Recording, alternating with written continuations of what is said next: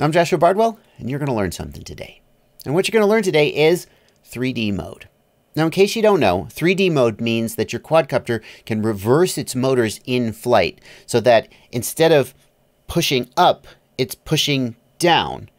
And that's silly. Why would you want to push down? Gravity's doing the work for you, right? Well, you could flip upside down and then fly upside down, and that's kind of cool. A lot of people think that 3D mode requires specialized equipment. I don't know, ESCs, props, motors, but it turns out that the BLHeli ESCs and KISS and other ESCs, but a lot of my viewers are using BLHeli, they can already do 3D mode. You don't need any special equipment.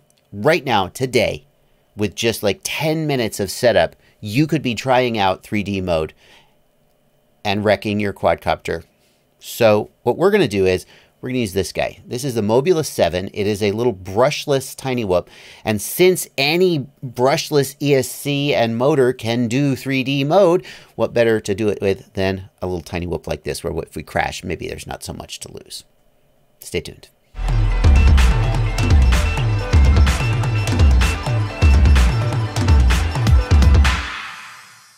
Before we dive into the video, let's just make sure we're all on the same page. Actually, before we dive into the video, let's just address the elephant in the room that I just noticed now that I'm editing this. What the hell happened to my shirt? I had a clean shirt in the intro. Now I have something all over my shirt. I don't know. I'm just going to blame the fact that I have a newborn, and I'm going to say my baby slobbered all over me. I'm not throwing this whole video out and reshooting it, but I apologize for the fact that I have something all over my shirt. I have no idea. On with the video. Before we dive into the video, let's just make sure we're all on the same page. This video is going to assume that you already have a quadcopter that you know how to fly, and you've got an arming mode set up. And basically, the only thing this video is trying to do is show you just how easy it is to try 3D mode without, too much effort. This is also not a how to fly 3D mode video. In fact, if you really want to learn to fly 3D, the best place to do it is the best place to learn to fly any quadcopter in the simulator. It's even easier to set up in the simulator. So you've got a quadcopter, you can fly it, it's got an arming mode, it's all ready to go, and you just want to get it ready to fly 3D.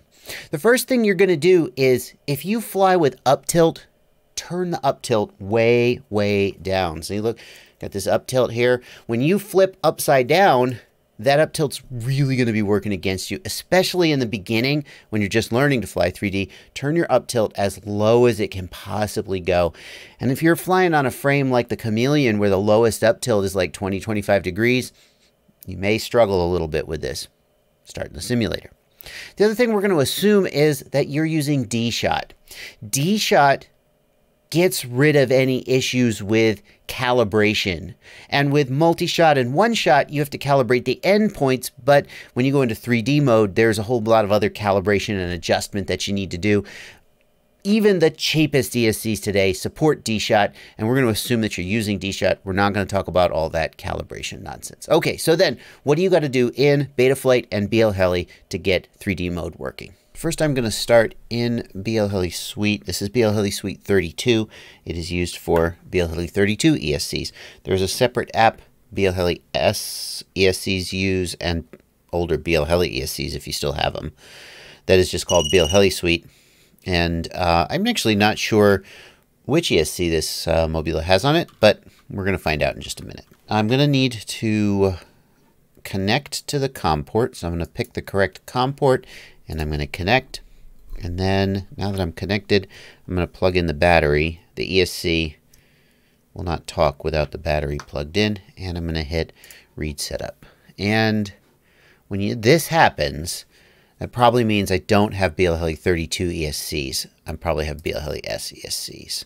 This is BLHeli Suite, not BLHeli Suite 32. And when I hit read setup, ba-bam, I get my answer. Now, one of the things some of you guys are going to freak out about right here is you see how it says setup not in sync with master. You can probably ignore that. I have a video about that. I'll put a link in the video description, or I'll make a little pop-out card up at the top of the screen that you can click and watch that video when you're done with this one. Okay, so we're here in BLHeli, and we can configure our ESCs. And what I need to do is, well, first thing I want to do is I just want to make a note of the current settings of the ESCs so that I can put them back later before you start screwing around with anything. Make a backup of your configuration. And I see that the motor direction for all of them is normal. Good to know. So then what I'm going to do is I'm going to change the motor direction from normal to bidirectional. And if any of them had been reversed, I'm going to change the motor direction to bidirectional reversed. Since all my motors were normal, I'm going to change all of my directions to bidirectional. Joshua from the future here. This turns out to be wrong. When I go to actually fly the quad for the first time, it flips out. The motors are spinning the wrong direction. I am not really sure why this is. It seems like if your motors are normal, then you would want them bidirectional. And if they're reversed, you would want them bidirectional reversed. But there you go. Moving on.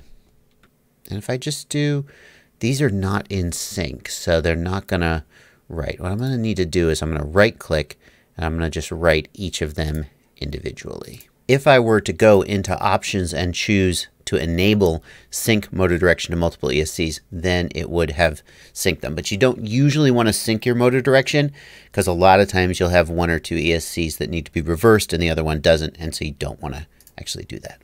Okay, so now they are all set to bidirectional. So we've told the ESCs that we want them to operate in 3D mode. Now we need to go into the BETAFLIGHT configurator and tell BETAFLIGHT that it is going to be in 3D mode. If you do one of these things and not the other, your quad's not going to fly right. So we're going to do that by going to the configuration tab, and here 3D ESC / motor features, we're going to enable 3D mode and hit save and reboot.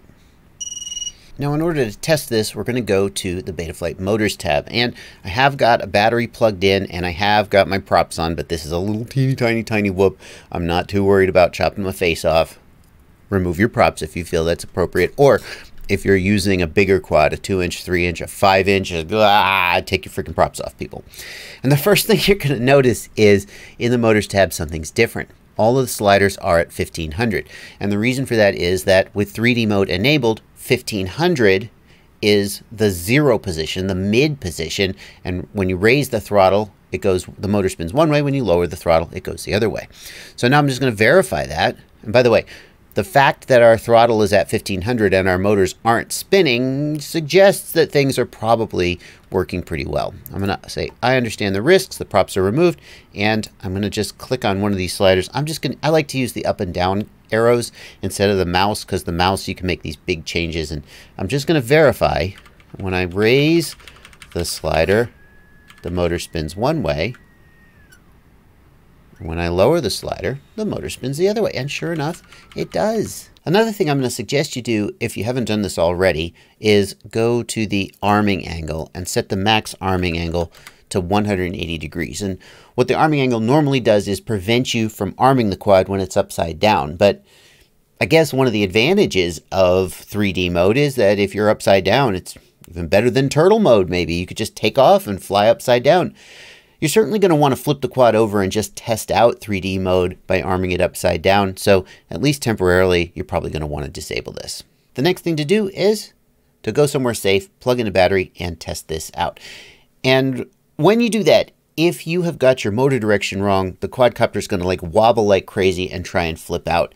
So definitely do this somewhere safe, especially if you're doing this with a larger quad. The bottom line is that when you raise the throttle above 50%, then your motors should spin the normal direction that they normally do. And when you lower the throttle below 50%, the motor should spin the opposite direction. Let's go do a hover test. So the first thing that's going to be different for you in 3D mode than what you might be used to is that the neutral position for your throttle is no longer all the way down, but it is the center position. And if you look in the DVR, you'll see that the throttle is now at 0. It's at -100 and +100. So you're going to need to center the throttle in order to arm, not lower the throttle. So I'm just going to try and hover the quad at first. You see it's refusing to arm until I go to mid throttle. Now it's armed, and I'm just going to level it. Yeah, it's not flipping out. I'm going to raise the throttle, and sure enough, no problem. Oh good, how convenient. We're upside down. So now I'm going to arm and see if I can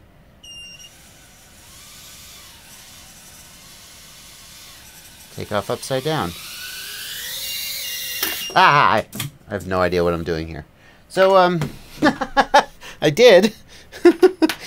So the first question that I wasn't sure about was, are these props going to have enough thrust to fly me upside down? The props that are used by 3D pilots like Zoe FPV are actually symmetrical, so they make basically the same amount of thrust whichever direction they're spinning. Normal props are not symmetrical. They're way, way more efficient than 3D props, but when you reverse them, they don't make much thrust. We seem to get enough thrust to get off the air, so that's got me confident enough to try to go outside and fly this with I've got a little more room, and I'm not going to, well, let's be honest, I'm still going to crash.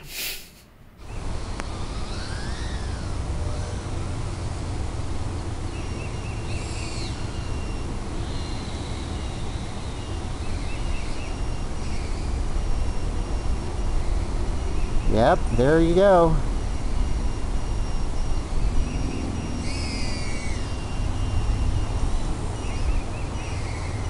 How about that?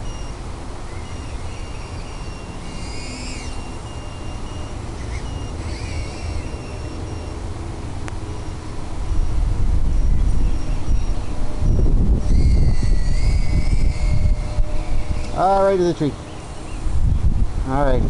You know, I have always thought that a lot more people would be interested in 3D if they knew just how easy it was to set it up, and that's why I made this video.